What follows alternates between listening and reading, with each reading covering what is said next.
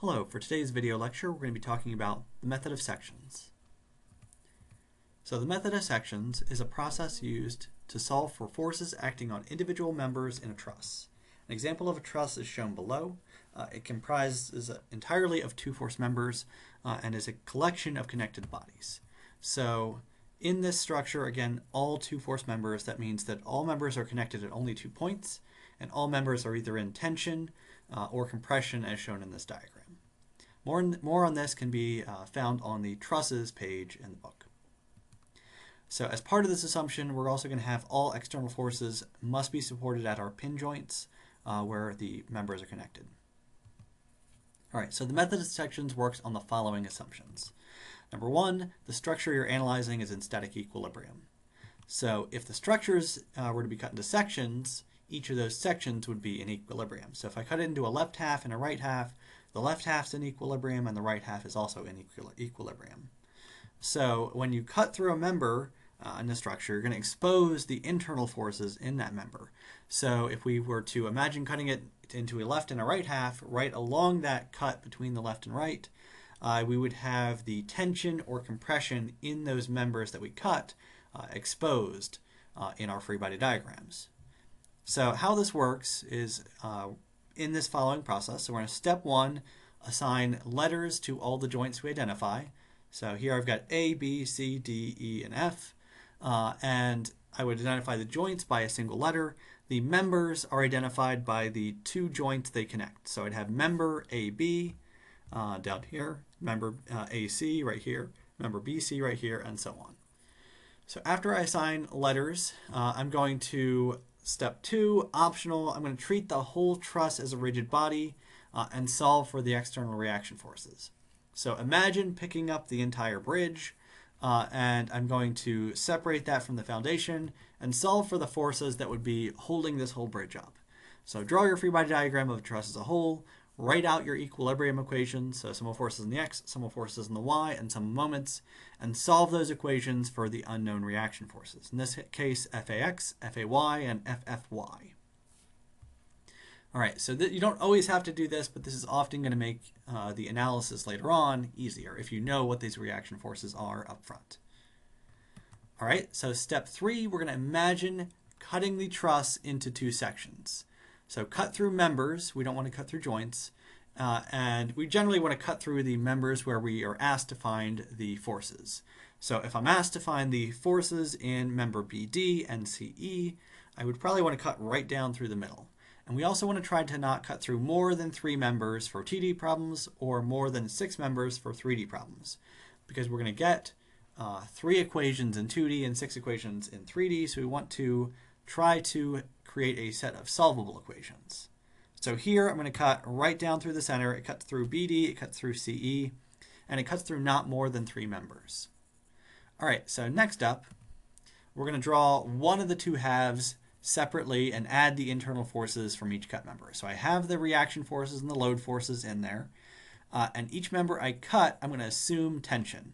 So FBD, FBE, and FCE are added. They are added in the direction going from point B to D, going from the point B to E, going from point C to E. So along the direction of the truss. So we assume tension and we'll get negative answers sometimes. That's going to indicate compressive forces in the members. But if we assume tension, just negative always means compression. So step 5 is we're going to write out the equilibrium equations, which is sum of forces in the x, forces in the y, and sum of moments about some point. So force y, sum of moments about some point. Be sure to identify the point you're taking the moment about. So maybe here it'd be sum of moments about point B if I'm taking it about point B over here. So step 6 is simply to solve the equations. So I have 3 equations. Here I've got 2 known values and 3 unknown values. So with these 3 equations for this half of the bridge, I should be able to solve for these 3 unknowns. So that's all we have for a single kind of method of sections analysis. We can also extend the method of sections with a couple of additional pieces. So sometimes we're asked to find the forces acting in specific members, but no one cut's going to get everything. So imagine we have this kind of power line gantry like we have here, And we're asked to find the forces in member AC, BC, CD, and CE. So basically everything around joint C over here. So no one cut is going to be able to make it through all of those, particularly if I can't cut through more than 3 members at a time. So I can do kind of 2 cuts.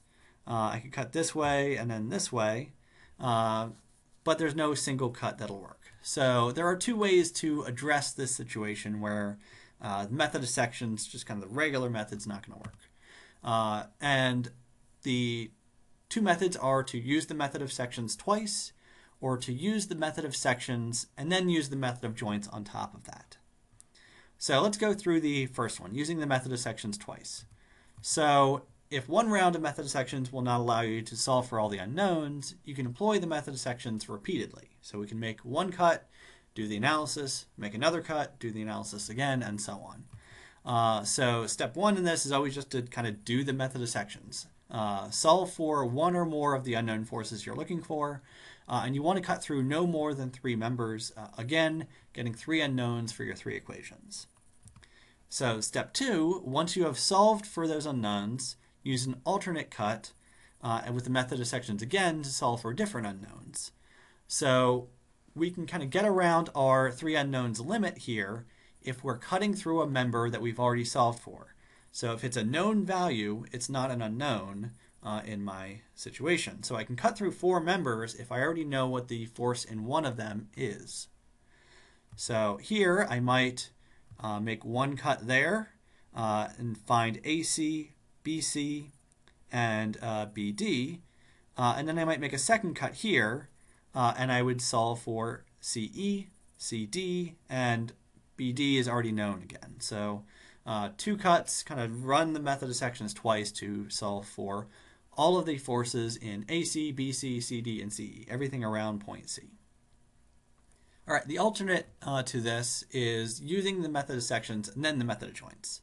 So if 1 round of method of sections will not allow you to solve for all the unknowns, you can employ the method of sections and then switch to the method of joints for the surrounding joints. So step 1 in this is to use the method of sections once, solve for 1 or more of the unknown forces you're looking for, and you'll want to get, again, cut through no more than 3 members, getting 3 unknowns for your 3 equations.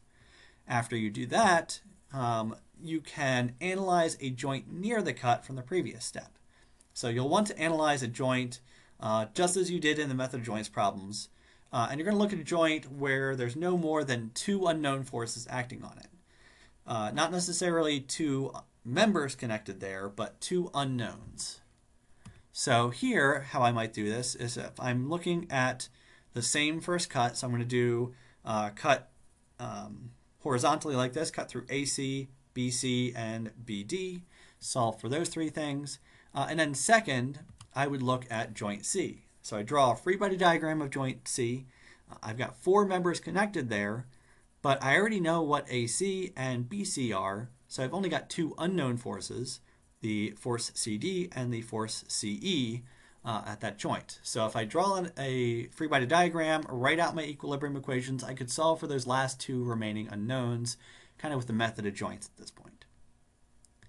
All right, that's all we have for today's video lecture. Thank you for watching, and I hope to see you again.